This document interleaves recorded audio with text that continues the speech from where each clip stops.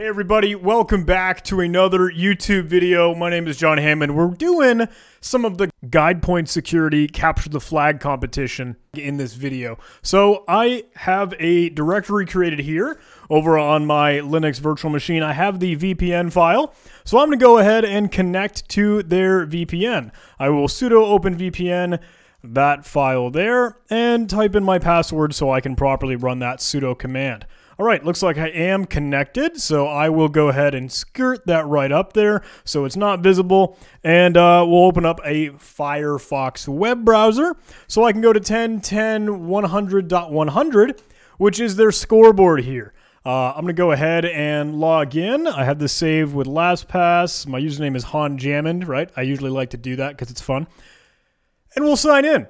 All right, so in this video, I want to showcase two challenges. I want to showcase Kirby, because that one was kind of cute and fun, and I want to showcase Alphabet Soup.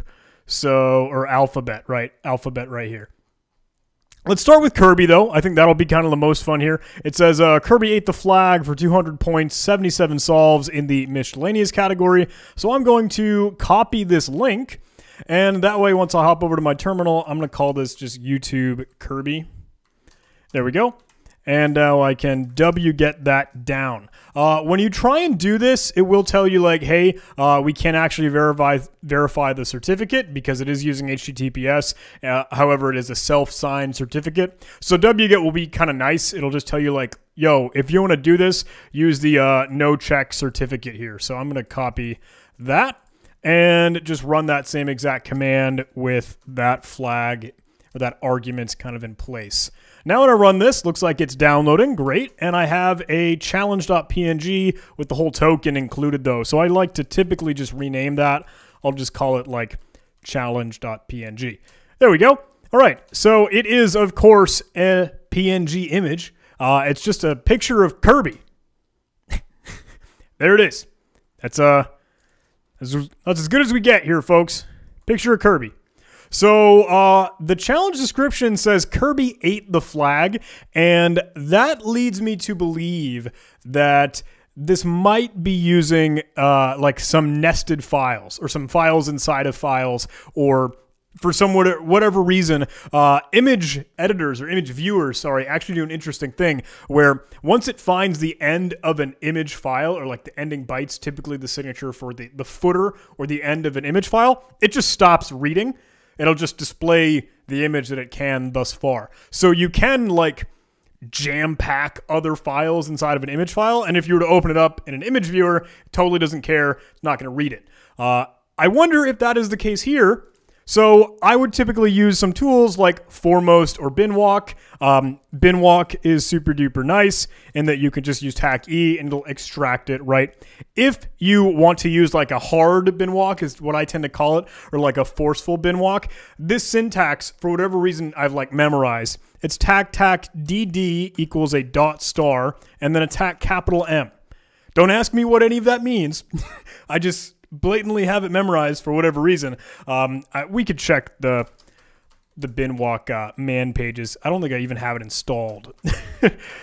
I'm still working on my new rig, so some of these tools I haven't pulled in all the way just yet. But yeah, let's go ahead and download it, and I can show you that. Or you could use the syntax of Foremost, right? So Foremost will do a very similar thing. It'll just carve out the other known or found files within a given file, like using a scalpel, carve all the stuff out. It is a file carver.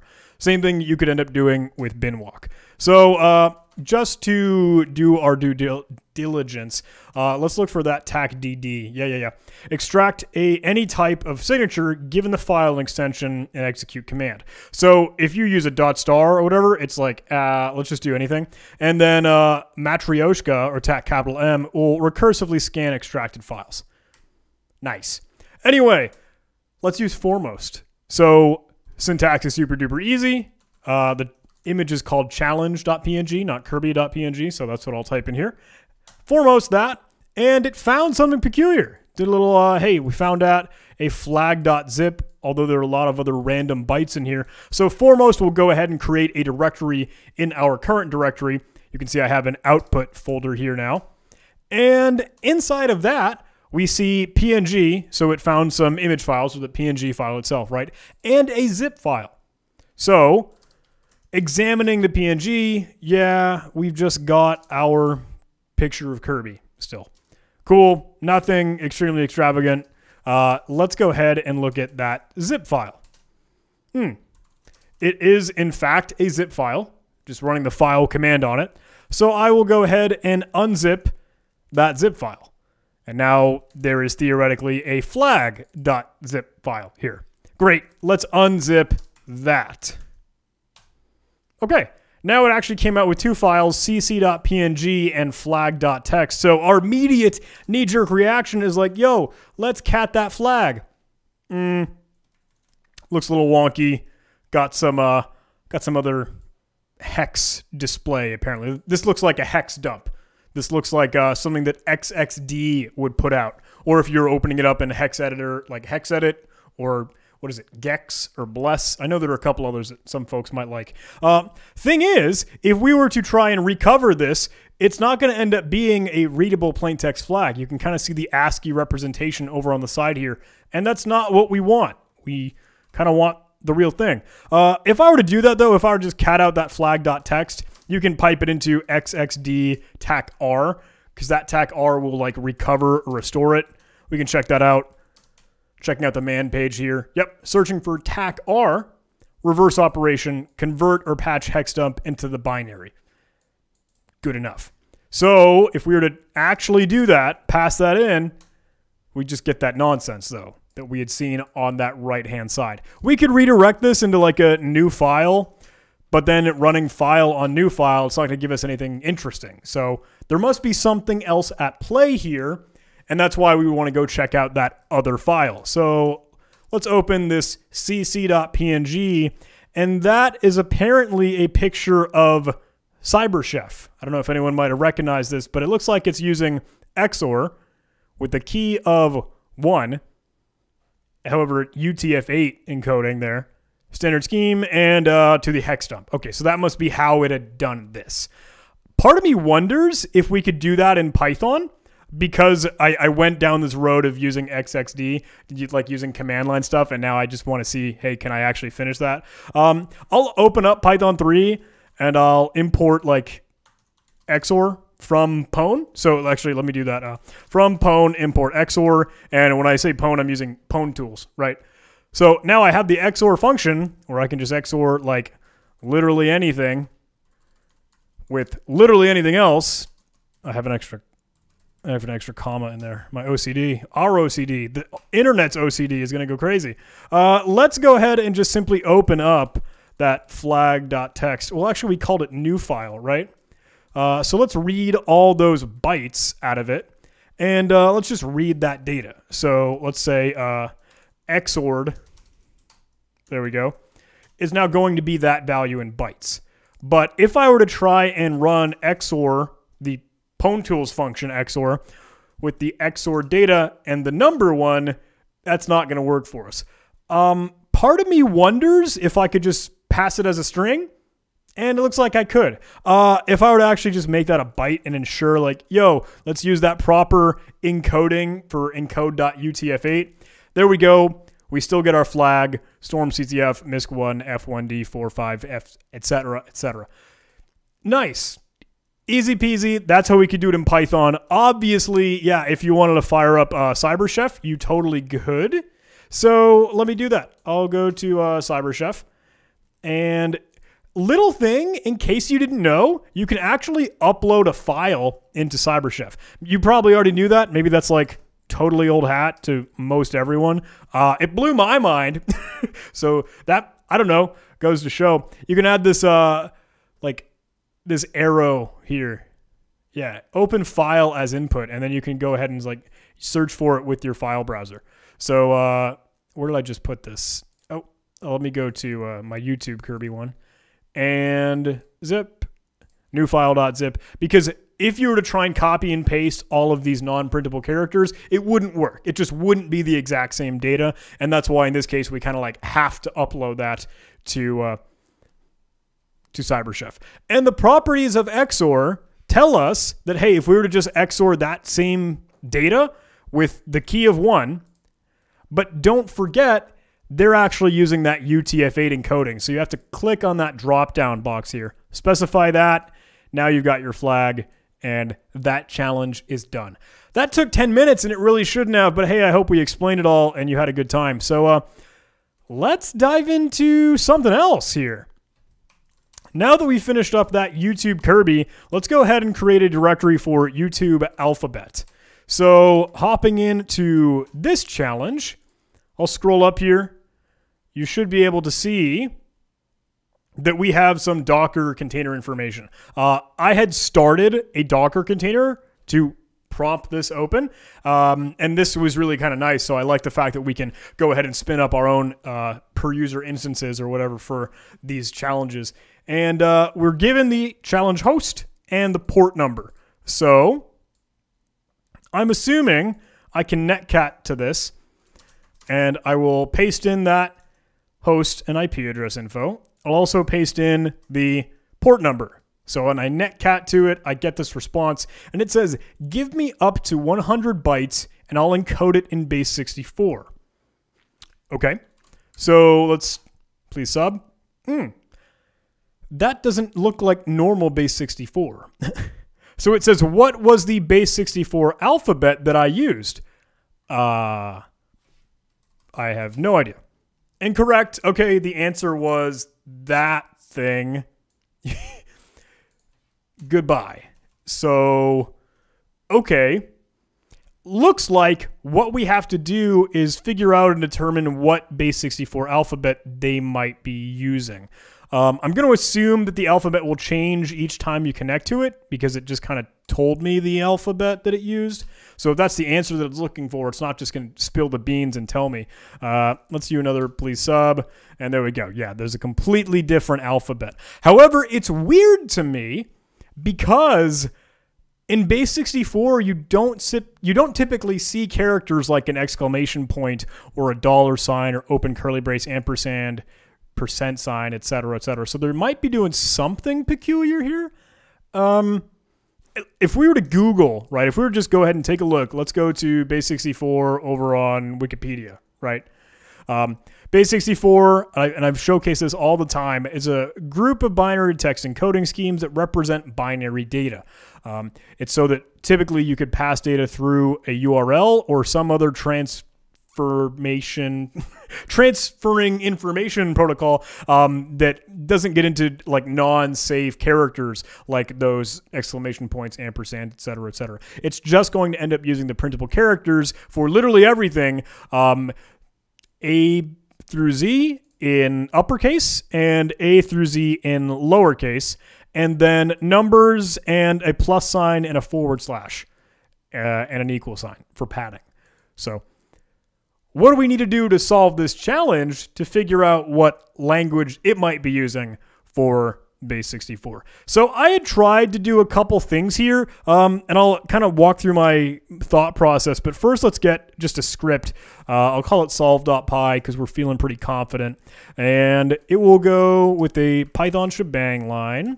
I'll zoom in on this here so you can see it. And let's go ahead and import pwn tools. So let's just do a from pwn import all.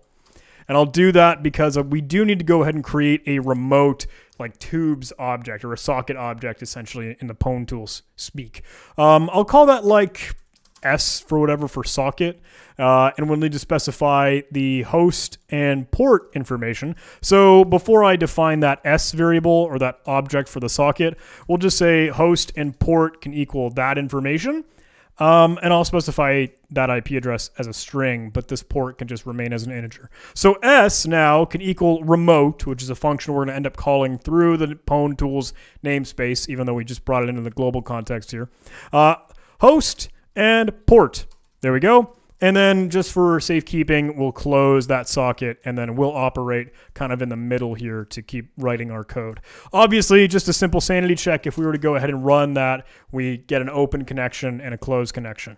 So good enough. Let's go ahead and print our s.receive, and you don't need to pass in any arguments in this case because we're using pwn tools. Normally for like the regular boilerplate default socket library, you might pass in like 4096. We do, however, need to know what this thing looks like when it is waiting for a prompt. It's just going to give us one line, supposedly. So let's actually receive until to force to make sure that we're waiting on our input. So now we can get that prompt, and then let's try and send some data to it. The question is, what do we want to send? I had thought originally when I was going through this, like, oh, let's just send it all of those printable characters that you might see in regular Base64. Now, I spent a lot of time kind of going down this rabbit hole, and then the epiphany hit me like a ton of bricks. And you might already know the answer. You might already know the trick and the gimmick as to what to do. Please bear with me. I'm going to showcase just my thought process, kind of going through it. But let's grab the Base64 module because we are going to be doing some of our own Base64 encoding stuff. So let's go ahead and determine the string that we'll send. We'll call it like simple to send, whatever. We want our A, B, C, D, E, F, G, etc., etc. I'm going to actually import that from the string library. So that way I can use string.ASCII uppercase and string.ASCII lowercase, and actually make that lowercase before I forget. Add in our string.digits, and then add in just a string of the plus sign and the /.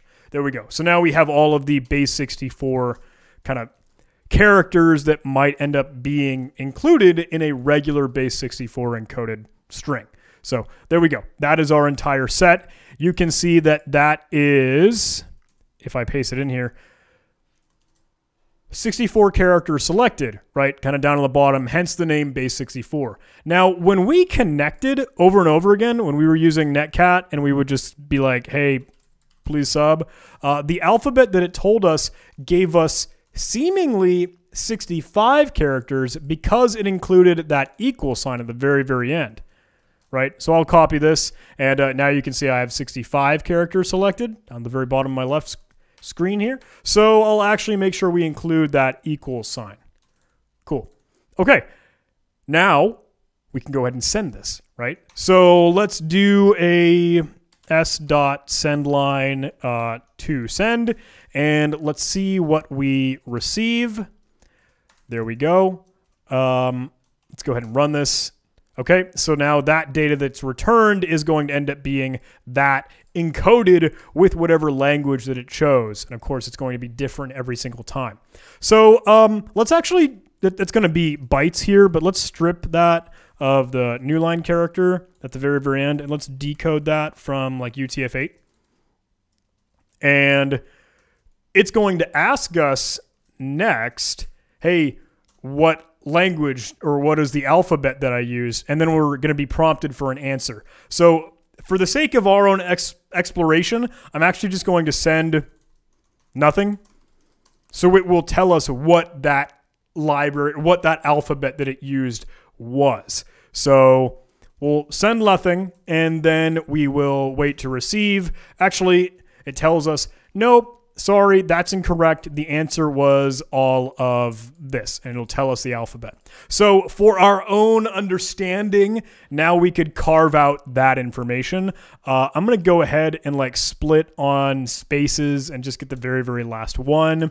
So split, and let's get the very, very last occurrence. Now we should see, okay, that is the alphabet that they used.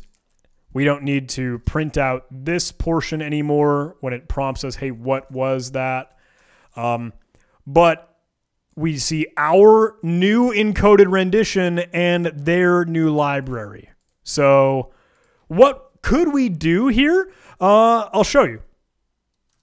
Rather than doing this print for the very, very first one, I'm actually going to make this a little function. So I could get one encoded representation of a M, I guess, or a message, because I can't use string, or I don't want to use that string variable because it's already being used by that module.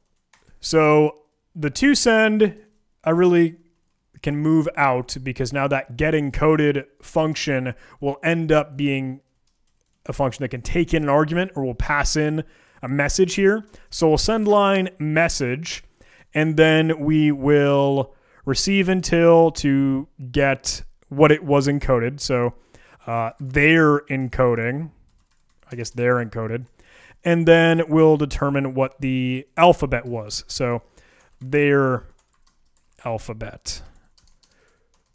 Good, good, good. And now, once that's done, we can simply return their encoded and their alphabet. So we could kind of examine those. Now, once we've done all that, I kind of just want to put all these side by side so we can look at them. And I promise I'm not going to drive us into this wall for all that much longer. I just kind of want to showcase this and visualize what I was thinking. Let me go ahead and print out our... what do we want to send? Because our alphabet is actually going to end up being this rather than our original toSend. We'll call that our alphabet. So our alphabet can equal, and I'll use an F string here. Good. We'll say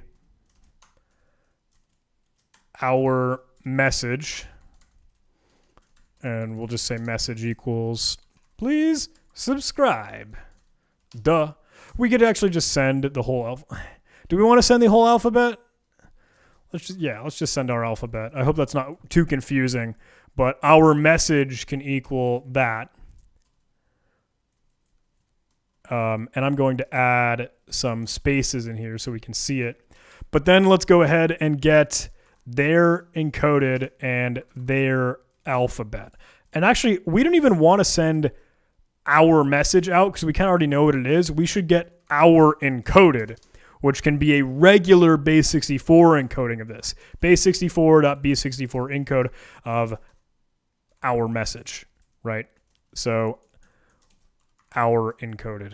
The reason that I'm doing this is that I want to see if there's a relationship or some sort of mapping between how our Base64 looks when we render it normally or we encode it with a natural Base64 encoding, or and how it compares right to their encoded when they use their own custom language. So once we get the encoded rendition of our message, then we can display our alphabet, our message, their, etc., etc. So our encoded and their encoded, good, and their alphabet. We are going to make a little bit more room.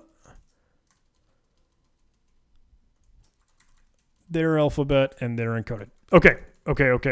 Let's go. Let's run this. Let's just see how it looks so I can get this kind of idea across. And it needs bytes, of course. So our message should actually be encoded as UTF-8.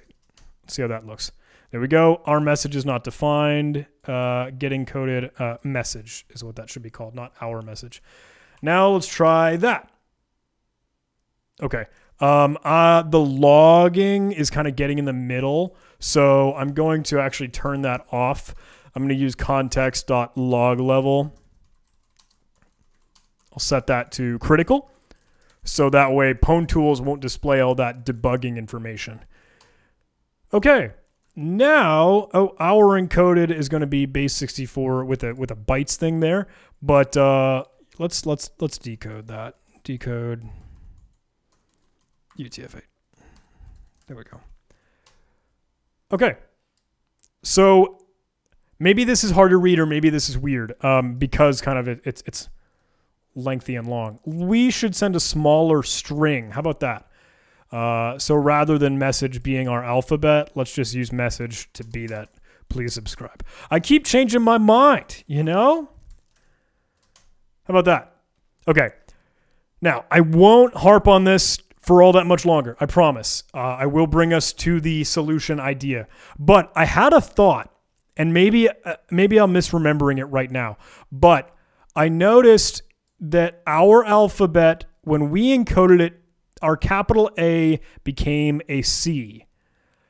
And when they, their alphabet. Let's try that again. Our A became a C. I have a space in there, and that's going to drive me crazy. Our A became a C when we encoded it. Or I guess it's a P that we were sending because of a please subscribe. So maybe I'm getting this relationship completely wrong. However, when they encoded it, our letter P became an S, a lowercase s. So the C that we had lined up with this P, or no. Oh, goodness, I'm dying. Oh, my goodness. This whole idea is falling apart. That's the hard part, because I was like trying to remember, like, what relationship did I see? I know I saw something. Our A becomes a capital Q. And that is what we're sending here, right? So in the case of them, when we took our A, it became a lowercase s.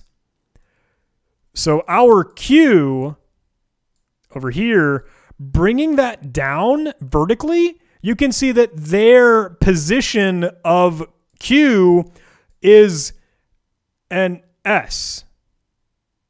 Am I down one way? No. No, sorry, Q. This idea was like really messing with my head. Our original unencoded A became Q when it is encoded. So if we look at the position of Q in our alphabet, and if we were to take a look at what it was in their encoded rendition, our unencoded A became an S with their language. So that Q in our position, on our alphabet, became an S in their alphabet.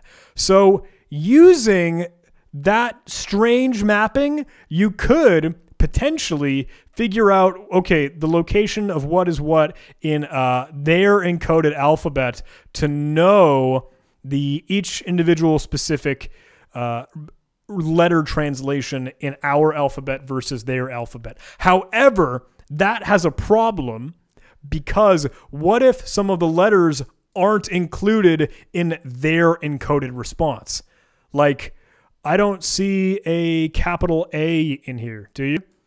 So what is it going to take to determine that capital A? Do we just keep sending it more stuff and hoping that we actually see the relationship and mapping? It's not always going to end up working out that way. So that I actually never saw work. Actually, is that in my previous code?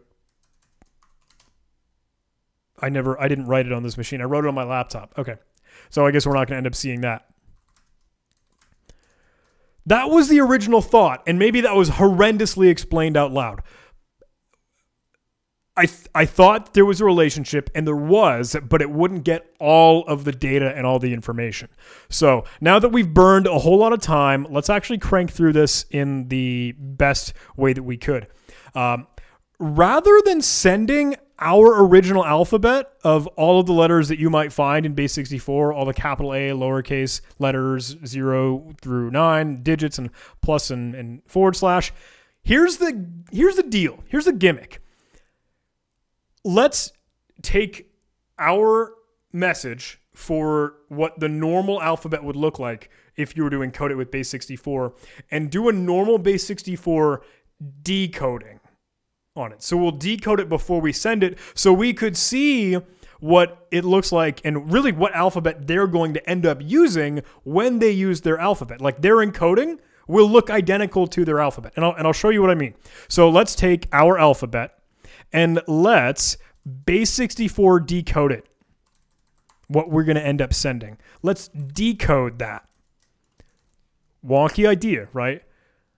But now when we send that data, our original one will look like our message, except it's going to be the Base64 encoded version. So when we send it to them, they will encode it with their language, and it will just straight up tell us the language. Let me show you that. There we go. So A, B, C, D, blah, blah, blah, blah, blah. When we send it, their alphabet is going to be exactly their encoded representation, just about. So their encoded representation, actually up to 64 characters and then adding an equal sign in there, is going to be their alphabet every single time. Ta-da! Ta-da! Ta-da! That's it. That's the gimmick.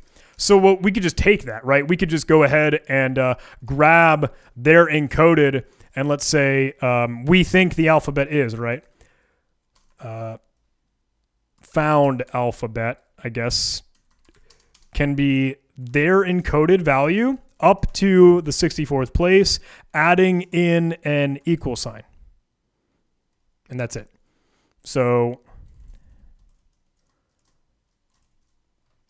found alphabet can equal the found alphabet.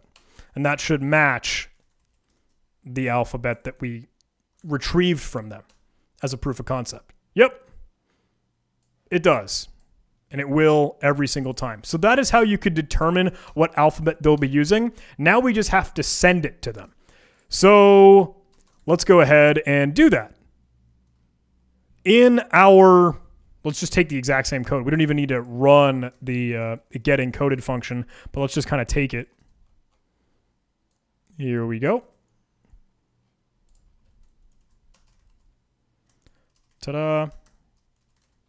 So the message that we send is the Base64 decoded alphabet. And when we retrieve it, we get their encoded representation. And now we'll send them the found alphabet that we determined from them. And then let's go ahead and do a s.receive. We don't need to force the broken alphabet down to the very, very bottom. So let's actually remove that last line there. But let's see if that will tell us the flag right away. Oh, it actually says incorrect. But it is, in fact, the exact same alphabet. We just saw that and we just tested it. Gimmick here and gotcha. When we use send line, I guess that it must be doing something. We were adding some other new line character in there, and it is reading it literally and interpretively. So don't use send line, and it will take it. Check it out. Ta-da! That's it. It's correct. And that is the alphabet challenge. I'm sorry I drug you through that. I didn't mean to do all that kind of verbose showcase there, but I hope that kind of explains the idea a little bit more, or you get to see some of the thought process and the side-by-side as to how all these things look when they're working together. So we did it. Like, that's it. We could just RE find all and like carve out that flag if we wanted to make our script a little bit more formal, but we solved it. And I think that's all that we really should do in this video, because this got to be a little bit more long and lengthy than I expected. But I hope that you guys enjoyed that pace. I didn't want to go like blazingly fast through this, but I hope it was good and enjoyable. And thanks so much for watching. I do want to do more of the GuidePoint security capture the flag videos. It's kind of just a matter of me making time to record them. And there's, you know, like a lot on everyone's plate. Life gets in the way and all. So, but there are some plans, and I do want to showcase more of them. I know there are a good few challenges that I do want to bring to you. All right, that's the end of the video, everybody. Thanks so much for watching. Please do all the YouTube algorithm things. Please like the video, comment the video, subscribe to the video, and I would love to see you in the next video. Thanks, everybody. Bye. With